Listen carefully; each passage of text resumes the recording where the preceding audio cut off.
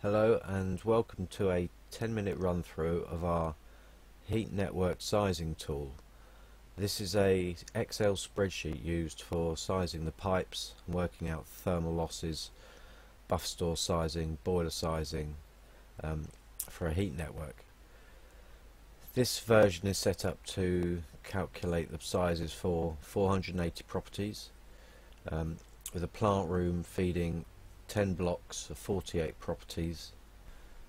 Okay, now the spreadsheet is split into a number of worksheets. If I run through them, we have the main summary page. So this is where we put in our inputs and see our outputs. Now behind this we have a pipe sizing spreadsheet which covers all the pipes on the index run. And this is where all the maths is done. So the pipe selection, pressure loss calculations, velocity calculations, thermal loss calculations. Then we also have a plant room sizing system which covers boiler sizes versus buffer sizes for a typical day's hot water loading. We have a table of pipes. This is used to calculate the thermal loss, and there's a cost in there, so we're estimating the cost of the pipework of the system. Energy use pie chart, working out where the energy is going. And we have a energy generation sheet which works out the proportion of heat delivered by a heat pump and the proportion of heat delivered by a gas boiler, so a low grade and a high grade heat source. This is used to determine carbon footprints. Okay, now if we return to the summary, we have a series of inputs. So if I run through them very quickly, we have the dwelling peak domestic hot water load. So this is 45 kilowatts currently, based on an instantaneous heat interface unit. The central heating load, 3 kilowatts. The differential pressure required across the heat interface unit. The peak temperature supplied from the plant room at peak load, and the peak temperature supplied from the plant room during summer. The return temperature from the heat interface unit when running hot water, the return temperature when running central heating, and these can usually come from independent test results. The number of occupants per property, the flush rate, the HRU, how quickly it purges cold water from the primary system, peak erosion velocity, so this is a check on the maximum velocity in pipework we want over time. Fixed domestic hot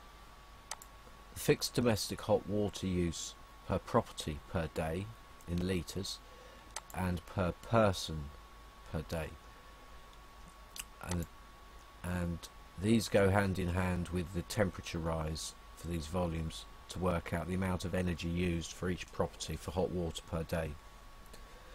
For central heating, we have the number of hours running at peak load, so this will be the 3 kilowatts. So there'll be 1800 kilowatt hours of central heating per year.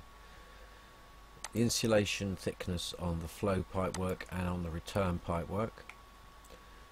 Then we have our design pipe velocities. So this system sizes to minimum pipe velocities. These are 0.5 typically and 0.75 mil on pipework, on flow pipework within buildings where we want to keep the pipework smaller. The heating season, so how long the network wants to run at peak temperatures for heating use. Standby return temperature from the heat interface unit, again from independent testing, as is the standby flow rate, and whether the system runs on hot water priority. So these all combine to give us various outputs.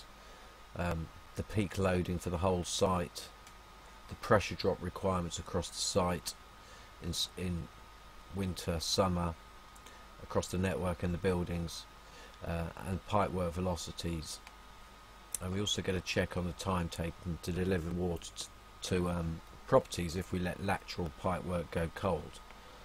So this is here 24 seconds. Now we have a nice system here, nice and efficient.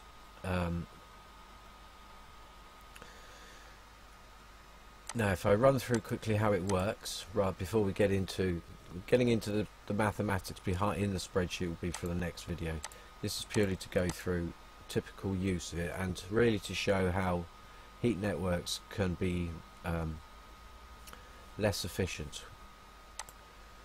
So we'll run through and change some settings and see how the efficiencies change. Now we'll leave the general loading the same, so the peak domestic hot water and the central heating loads. We'll change the operational parameters, so let's keep, rather than a system that goes 90 down to 65, we'll keep it as fixed, so 85 degrees all year round. Domestic hot water return, we'll go for a system with a less efficient heat exchanger and temperature control system. Return from the central heating, well, unbalanced systems, radiators with a 10-degree drop, these can happily have return temperatures at 60 degrees C. 3 occupants per property stays the same. Now we can see the efficiency is starting to go up, down, the losses going up as we go. Flush rate, let's put that down to 10 litres a minute, which is maybe more average. Now we see the delay time has jumped up. This is a combination of pipe sizes increases and the flush rate of the HRU. The peak erosion velocity is the same. The hot water use will keep the same. Insulation, now let's go down to a fairly poor level of insulation, so 20 millimeters on the flow and the return. And we'll put our standby flow rate at 1 litre per minute, 60 litres per hour,